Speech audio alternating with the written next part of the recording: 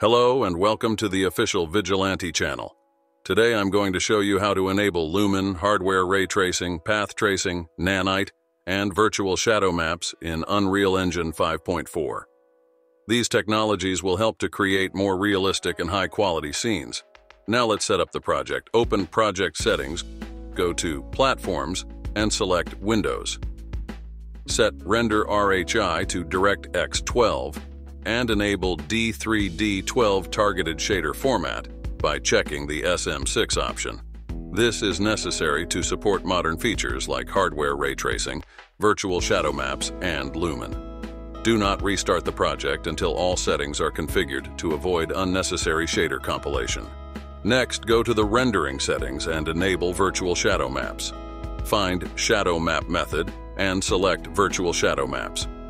Virtual shadow maps allow efficient rendering of dynamic shadows, even in large scenes, improving both shadow quality and project performance.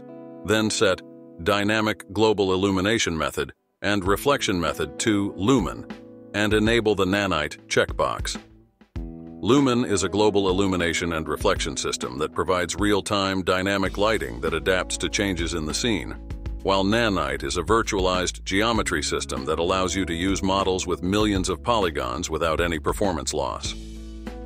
To enable hardware ray tracing and path tracing, make sure your graphics card supports these features. Then enable Support Hardware Ray Tracing and Use Hardware Ray Tracing when available, and check Path Tracing. Hardware ray tracing uses the power of your graphics card to create realistic shadows, reflections, and lighting, bringing the quality of graphics closer to a cinematic level, while path tracing is a rendering method that achieves physically accurate scene lighting. Now restart the editor to apply the changes. To use Nanite for static meshes, open the content browser, select the mesh, and enable Nanite. This will allow you to use detailed models without any performance loss.